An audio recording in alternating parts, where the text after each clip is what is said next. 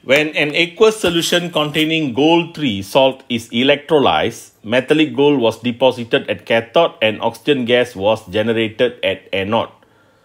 If 9.26 gram of gold is deposited at cathode, calculate the volume of gas in liters.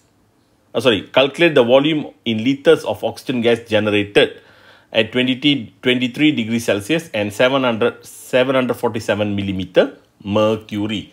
So gold ni, kalau anda tengok dekat SRP table you tengok SRP table. Saya minta semua orang tengok SRP table Gold you takkan jumpa GO Dia adalah, tahu tak apa simbol gold? AU, very good. AU AU. So please look at the equation. AU, what is the charge of AU Ada dalam table tu. Sebab ramai tak tahu charge dia apa. AU tahu tak apa charge dia? 3+. AU3+, very good. AU3+, you must remember that. Okay, so they are talking about cathode here. That means I need the equation at cathode. So at cathode, AU3+ equals, obviously undergoes reduction. You get AU solid. This is the equation. So they said 9.26 grams. So mass 9.26 gram of gold deposited at cathode. That means we can find the mole of gold. That is mass divided by molar mass. 9.26 divided by 197. That is the molar mass of gold. So kita sama-sama buat. 197. I get 0.0470 mole. Dapat tak? That is the mole of the gold involved. See whether you can get or not.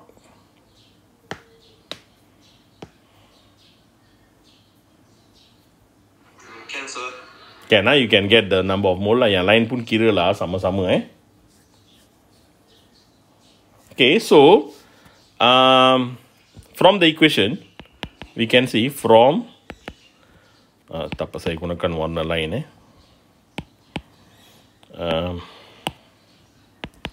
from the equation we can see that 3 mole electron equivalent to 3 Faraday equivalent to 1 mole silver. Okay, 1 mole silver 1 mole silver. Okay, therefore if it is 0.0470 mole of silver, okay, that is, we have to find how many Faraday. Kita kena cari berapa Faraday. So if I want to know how many Faraday, then I have to multiply. Betul tak? 1 mole 3 Faraday, 0.047 darab dengan 3 lah. Saya dapat 0.141 Faraday. Please check, is it correct? Yes, sir. Okay, so this is the amount of electric charge. Kita boleh tulis This is the amount of electric charge that travels in the circuit. Ini adalah jumlah elektrik dalam sebutan Faraday yang travel dalam lita tertutup itu. In the closed circuit lah, through the external wire, pass through the battery and everything This is the amount of electric current. So, kalau kita pergi ke cathode, pergi ke anode, at anode, what happened is, they say, kalau anda baca soalan, calculate the volume in liters of oxygen gas generated. Okay, that is normally oxygen gas. You remember kita generate dekat anode. So, is 2H2O to O2 plus 4H plus 4 electron. Okay. Sorry. This is the gas equation that shows the oxygen gas is generated at anode. Boleh ke setakat ini? Cuba tengok balik, kalau ada tak faham boleh tanya.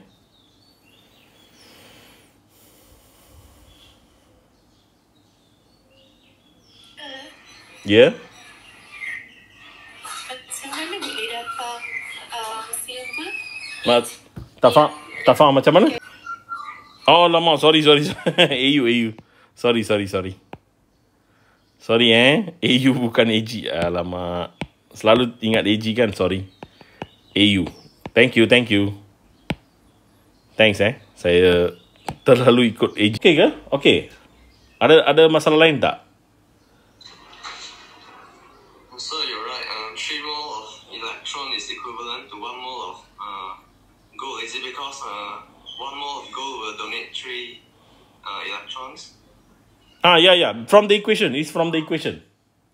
Oh.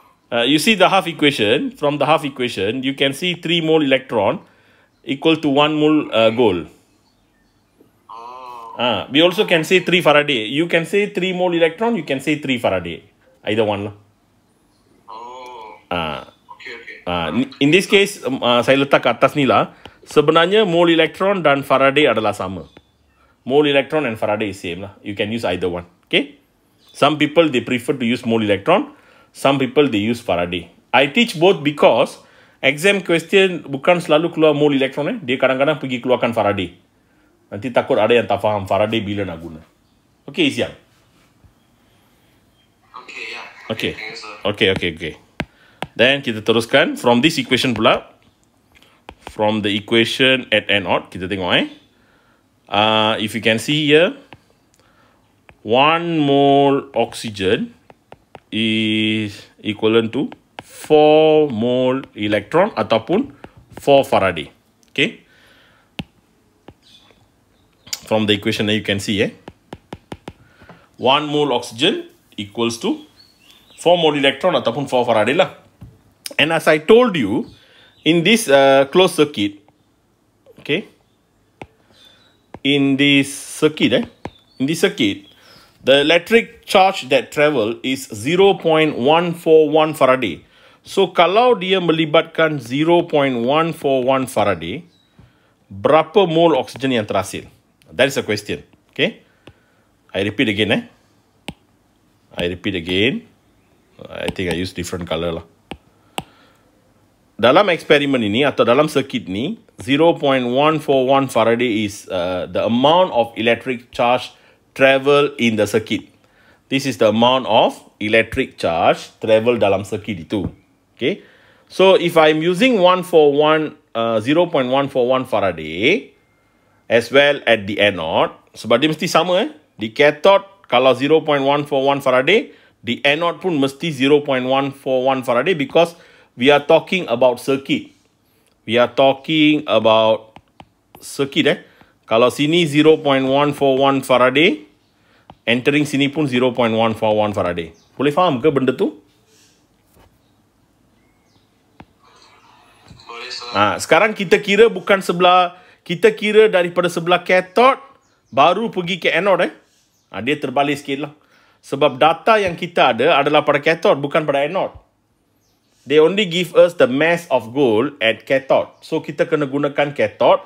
Lepas tu patah balik pergi anode. Jadi, saya dapati Faraday yang sama. 0.141 Faraday in the entire circuit. So, the question is, that means how many mole of oxygen that produces 0.141 Faraday. So, kita bahagi dengan 4 lah.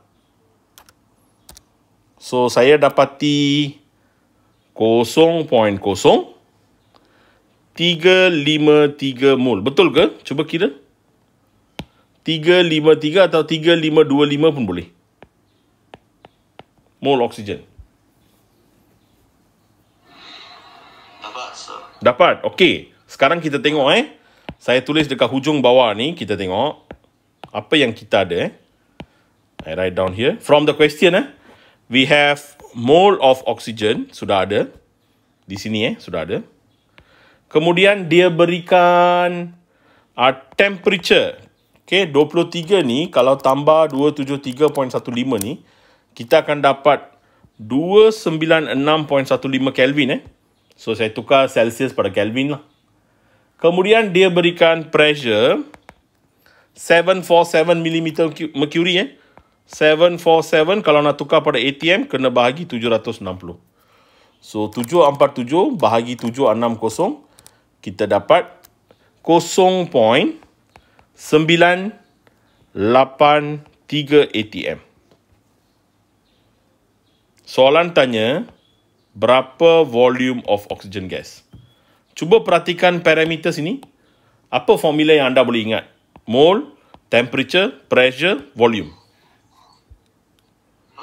PV equals to nRT. Very good. PV equals to nRT, right? So V equals to nRT over P. Very good. Okay, saya tulis jauh sikit sebab saya perlukan ruang untuk kira. Tulis sekali, mungkin pen hitam lah, tak sesuai ni PV equals to nRT, V equals to nRT over P.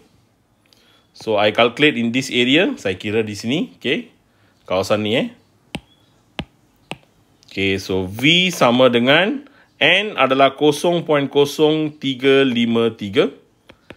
R 0.08206, T 296.15, P 0.983. Okay, 0.0353, 0.08206, 296.15 divide by 0.983. I get 0.873 dm cube. Dapat ke?